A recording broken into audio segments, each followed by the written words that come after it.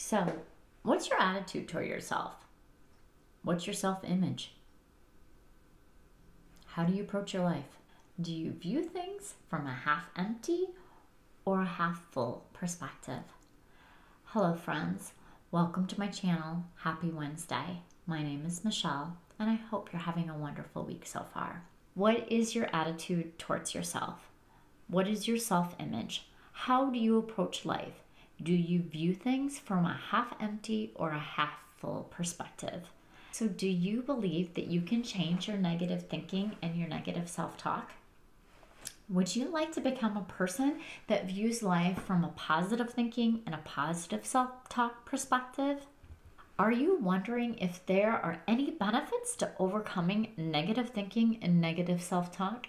I'm so glad you asked, because according to an article that I found from Mayo Clinic, the positive thinking that usually comes with optimism is a key part to effective stress management, and effective stress management is associated with many health benefits. I'm sure that one's a shocker, right? And I agree when they say that if you tend to be a pessimist, don't despair, because you can learn positive thinking skills. Sweet. I think that's some pretty good news if you can absolutely learn positive thinking skills.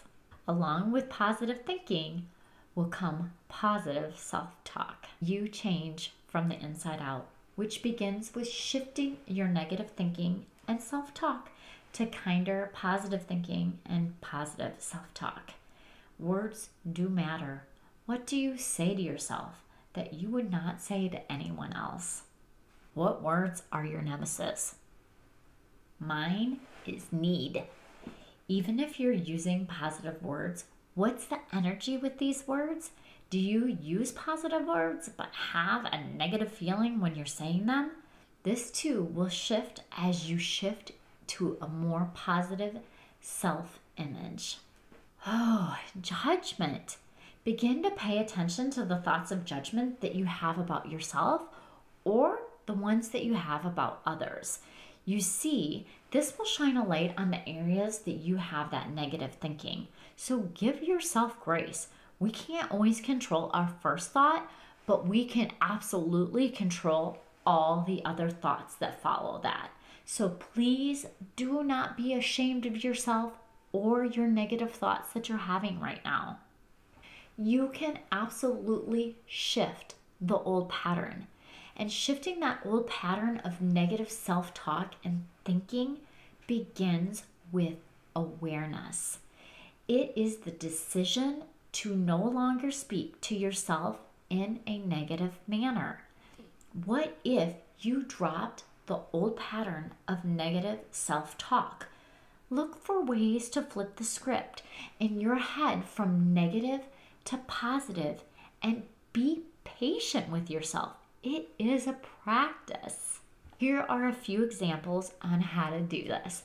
Okay, so you have the repeat thing coming in your head is, I'm not able to change. Okay, go ahead and shift that to, I'm willing to give change a try. Or maybe you have it of, I don't know how to do this. That's okay. You can shift that too. Just simply say, that's okay. I may not know right now, and I'm figuring it out. The answers are coming. The answers are always coming. And I know for certain that this one works as I use it. I use it for myself. And it was given to me by my coach, and I'm giving it to you to try it out. Pause. Step back. Get clear about why you're speaking to yourself in a negative manner. Take notice of your self-talk. You'll be more aware as you pay attention to your patterns, the things that trigger you into that negative thinking and that negative self-talk. Pay attention to your repeat or nagging questions that you have in your mind. So turn that question into a sentence. That's your thought error. That's important to notice your thoughts. And that's a great way to do it by changing your nagging questions that you have into a sentence. Practice positive thinking. begin to create a habit of positive thinking. Have you heard of mirror work before? If not, please let me introduce you to the late Louise Hayes and her mirror work. Louise says that mirror work is the most effective method that she found for learning to love yourself and see the world as a safe and loving place. And I encourage you to read a post that I read on what is mirror work, and I'll put that link down below for you. I'm going to leave you with one final thought today. Remember who you are. Yes, you are special, and don't let yourself talk you out of that. Thank you so much for your time. The link to my private coaching application is down below.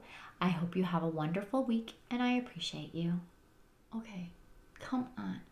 Just be easy, okay? Just be easy.